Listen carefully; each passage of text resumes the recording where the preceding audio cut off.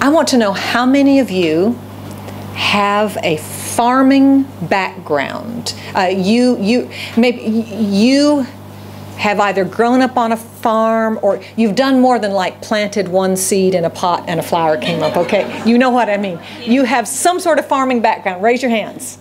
Okay, look around. Here we are in one of the most modern cities in the world, right?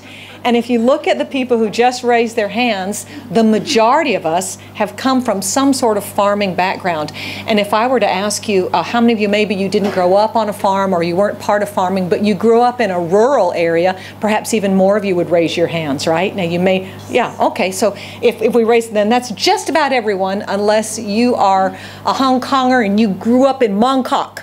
Right? And then that wouldn't fit you. But there's something, I think, that's, when we come to the Word of God, I think there's something that's sort of encouraging about that, because sometimes those of us from a farming background or from a very rural background, we may feel, or others may look at us and sort of judge or think, you know, you were disadvantaged. You grew up out in the sticks, as we would say in America. You grew up out in the boonies. You grew up way out away from modern conveniences. You didn't have the advantages of this modern thing or that modern thing. And sometimes that may be somewhat true in certain areas, but that's not true when we come to the Word of God. And I think there's something that's a little bit is nice about it, because of the background of the Bible and because of the times, the various times when the Bible was written. The Bible was written in a cultural context almost always of farming, or an agrarian lifestyle, or a farm culture, or planting and harvesting, a farming background. That's the culture of most of the Bible, certainly of almost all the Old Testament, but even parts of the New Testament as well. Even Paul talks a lot about farming. Even when Paul was not a farmer, he was what? That's right. He was a tent maker by profession. That's what he had been trained to do. But even Paul, even people who lived in cities at that time, or even somebody like Paul, because of the nature of the world at that time, still most likely would have had a strong knowledge of and would have been part of farming in some way.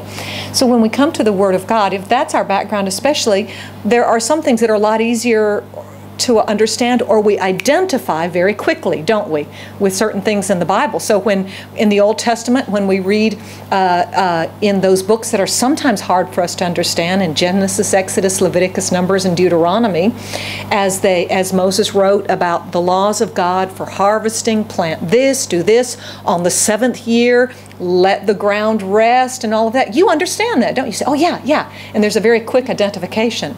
And certainly when we come to the New Testament, we look at the teachings of Jesus when he talks about the parable of the sower.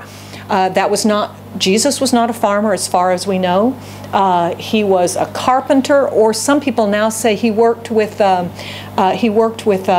building in some way. That's been, some of the newer research says that's really maybe what that word means. We don't know that, but he would have still had a very agricultural or an agrarian background. And Jesus used examples that the people of that day could understand. So when we come to, for example, the parable of the sower, right? Probably the most famous parable in the New Testament that Jesus gave. A sower went out to sow, and some seed fell on this ground, and some seed fell on that ground. And so Jesus himself used examples that were easy to understand, because the natural world of which we are part is a world that is created by God, and He's the one that set the rules. He's the one that said, this is how the world will function. This is how the world will turn. This is when you will see stars in the sky. These are the movements of the waves. Even though man's fall and even though sin has influenced so much, God set this in motion. And God set the rules and the boundaries, all of this. We look at it from our perspective now and we just think, well, that's nature, right? Well, that's how it is. God did it. God did it. This is how He said it. God's the one that said, this is how a plant will reproduce. Here's this little seed. Amazing, just amazing. And so it's no wonder that when we come to the Word of God, all of these natural things are filling the Word of God, and they're throughout the Word of God, because It is His world. There's an old hymn that some of us would know, but most of us won't. This is my Father's world. How many of you know that song? Okay. Oh, just a few of us. Okay.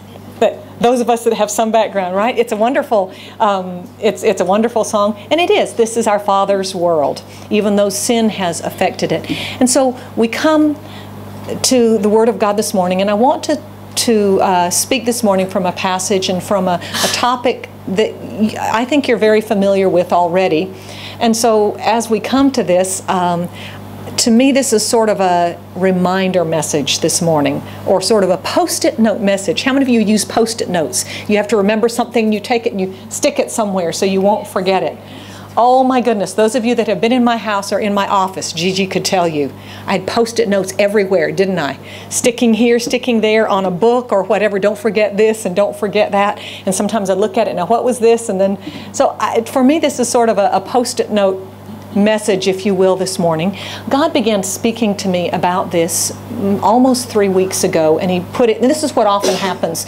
Sometimes the Lord, as pastors and as people who have the responsibility of bringing the Lord's Word to you week after week after week, sometimes God will bring something to us or bring something to our minds that's maybe that morning as we get up on Saturday as we're preparing. And other times the Lord will put a thought in our minds that's just, we think, oh, it's something natural, but it just sort of, it's like a seed in our brain, and it just stays there and it starts growing. We start thinking about it. We start thinking of other things. And it's the Holy Spirit, not because we're so great or smart and such wonderful orators or preachers, but because God really loves you and He wants you to hear His Word, and He has a message for you and for me every week that's fresh and alive and suitable for our situations and for what we're going through. So this was, for me, started about 2 or 3 weeks ago, and then as I was happened to be listening to television one day, I heard a message about it, very much about it. It was like, okay, Lord, thank you for the confirmation. And so this is what I want to look at this morning. We're going to be talking about farming, but specifically I want us to talk and to consider for a while this morning planting and harvesting. Planting and harvesting. If you have a King James Version, it would be sowing and reaping, and I think maybe the NIV uses sowing and reaping as well. New Living says planting and harvesting. And so this is what we're going to look at this morning, and as the Holy Spirit brings us to our hearts. So would you join me as we talk about this morning and look at the Word of God and ask the Lord to speak to our hearts this morning. Hallelujah. Lord, we come to you this morning. God, we know that you are a living God and that you are a loving God. And so because of that, God, we know that you have a word, you have things that you want us to understand and to know and to respond to this morning. So Lord, here we are. And we just give you ourselves and our hearts again, and we say, speak to us, oh God, and help us to hear your voice, and we will respond to you. We thank you for your words of life in advance. In Jesus' name we pray. Amen. Amen. I want to look at a few verses that talk about planting and harvesting, sowing and reaping, and then we're going to look at our text for the morning. Let's put them up. These are some. This is one of my favorites. Oh, this is from Psalm 125, 5 and 6, and this is such an encouragement. If we have time, we'll come back to some of these. If not, we won't, but you've got them, and if you want to take notes, you can. I love this verse about harvesting, about planting and harvesting. So take a minute just to look at that, and let this be an encouragement to you this morning. If you have been praying about something and coming to the Lord with tears about something, look at the promise that He gives in this verse in Psalm 125, 5 and 6. Those who plant, in fact, let's read it together. Those who plant in tears will harvest with shouts of joy. They weep as they go to plant their seed, but they sing as they return with the harvest. What a beautiful, beautiful promise, isn't it? A beautiful promise. And those of you that have been waiting on the Lord and looking to the Lord and planting, because that's what you're doing as you go to the Lord in prayer, asking Him and bringing to Him a request, often for someone in your family, often for a loved one, or maybe in your own life or in a situation, and you cry as you come before the Lord, and you may be even saying, how long, O Lord, how long? And there are tears. Don't give up. Here's the promise of the Lord to you this morning, the planting and the harvesting. What does He say? You will harvest with shouts of joy. There will be a harvest. And that's one of the laws that God has set in His universe, both naturally and spiritually. When there's a planting, there's a harvesting. When there's a sowing, there's a reaping. That's one of the laws of God that cannot be broken, and as we'll see in just a minute. And I want us to look at it because there are positive applications and there are negative applications too, aren't there? This is one of the positive ones, and I love this. It says, you will weep as you go to plant the seed, but you will sing, but they sing as they return with the harvest. I love that, don't you? There are expressions called the song of the reaper, and I can imagine that. And you know, in every culture today, are there not? Those of us, now if we sit in a tractor, at least in the West now, most of the time it will be in a tractor, but those of us that are from cultures or backgrounds where still a lot of the harvesting is done by hand, I'll bet if I asked you about it, you would say, yes, there is a song sometimes that they sing as they harvest in the fields. Stephen, is that true? Yes. Yes, it is. Do you know the song?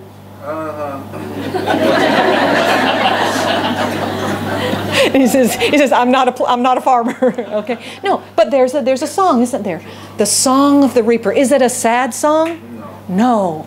It's a song of joy. It's a song of joy. And that's true. And not just in Ugandan culture, but in other cultures as well. And there are songs of joy. There are songs of reaping. Beloved children, beloved brothers and sisters, as Christians, there are songs of reaping. So as you cry and as you plant those seeds, you say, oh God, there will be the time when you will have shouts of joy. And there will be time when you will sing the song of the reaper because the Lord has brought the harvest. Amen. Isn't that just, so great, isn't it? But that's not even our main verse today. Let's keep on going. So you can keep some of these in mind and come back on your own and meditate on them on your own. Let's look at the next one. Proverbs 22:8. This one's not quite so positive, but let's look at this one. Those who plant, shall we read it together again? Those who plant injustice will harvest disaster, and their reign of terror will come to an end. Wow, what a caution, what a warning, isn't it? Those who plant injustice will harvest disaster. Here's something that we can look at as well before we go ahead to the main text. Look at the two words about planting and harvesting here, or look at the two expressions. Here we have plant injustice, and here we have, what will the harvest be? Disaster. Which one seems worse, injustice or disaster? Disaster. And here's one of the other laws of planting and harvesting. Whatever is planted, the harvest will always be greater. The harvest will always be greater, both positively and negatively as well. The angry word that we plant, the loss of temper that comes towards a loved one, will bring back not the same thing, not just the same thing, but more and greater. And that's one of the warnings of the word of the Lord. And those are the laws of God, that with the planting and the harvest, what is planted, whatever it is, the harvest that comes from that will be greater than what was planted. And that should be both an encouragement when we're planting well and a warning when we're planting poorly. Amen? Amen. Look at this, Hosea 8:7. It's the same principle again. When we look at Hosea 8:7, we're looking just at the part of it. They have planted what? The wind. And they will harvest what? The whirlwind. The whirlwind. Oh, a wind can just be whoosh. But what is a whirlwind? Far, far worse, far stronger, and far more destructive, right? And so this principle is throughout the Word of God. There's the planting, it's a certain amount. The harvesting will always be greater. Look at Hosea 10. We're staying in still in the Old Testament. We'll turn to the New Testament in a minute. Hosea 10:12. Here is the prophet of the Lord, and what does he say? Plant the good seeds of what? Righteousness. And you will harvest what? A crop of love. Look at the comparison again. Okay? Let me pause just a minute. meditate on that, and we'll give our brothers and sisters from Wuhan and Guangzhou and the U.S. Come on in. Welcome.